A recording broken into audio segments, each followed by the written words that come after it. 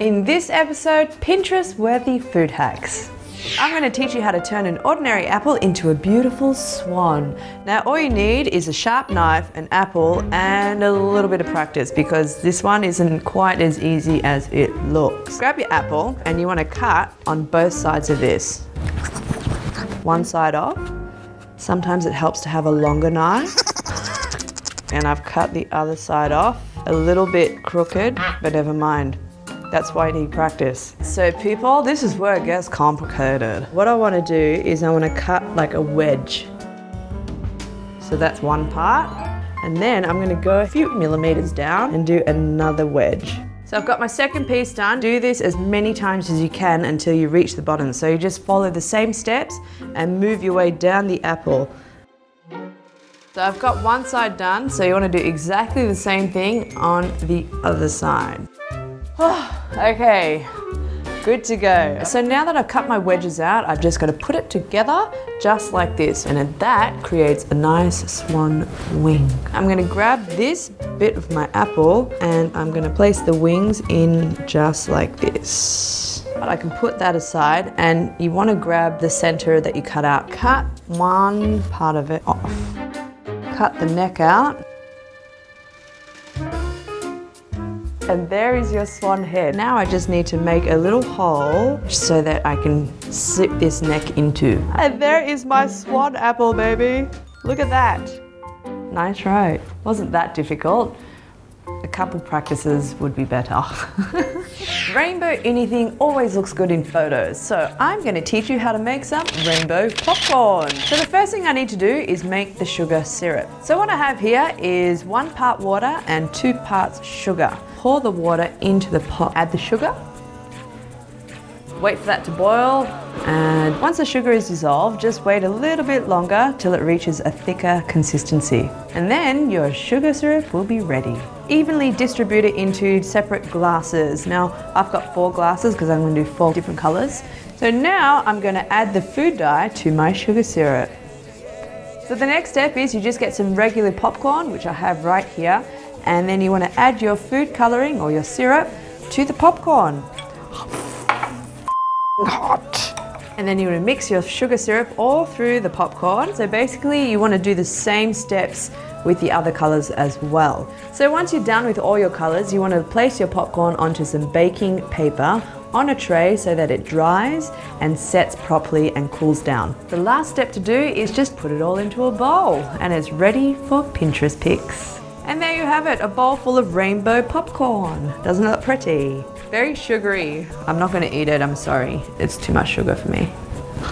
But it looks pretty. So now I'm going to teach you how to make some marbled Oreos. You need some Oreo cookies, some white chocolate, and some food coloring. So I've got here with me blue and red. Now with your food coloring, it needs to be either gel or oiled base. Like the normal food coloring is just not going to work. So first thing I need to do is I need to melt the white chocolate in the microwave. So with using the microwave, you have to keep watch because the white chocolate will burn very, very fast. So every 10 seconds, you want to open up the microwave and you want to give it a stir. Okay, my white chocolate is ready. So now that I've melted my white chocolate, I'm going to add some salad oil, and what this does, it makes it less thick because the marbling is not going to work if it's too thick. So now to add the food dye. Swirl it around to create a marble effect. So now I'm going to coat the top half of this cookie.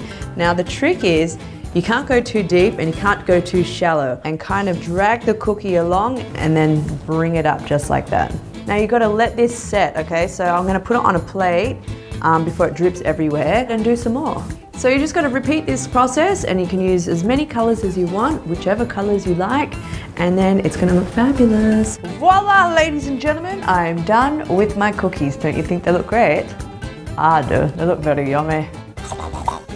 I'm going to teach you how to turn your hard-boiled egg into a very cute little animal. All you need is a hard-boiled egg, a knife, some carrot, which I've already cut up just like this, and some sesame seeds. And you can use a skewer if you want. First thing you need to do is you want to grab your boiled egg and you want to cut a slither off like this. And I'm going to take out the yolk because we don't need that. The next thing you want to do is you just kind of want to dice it up.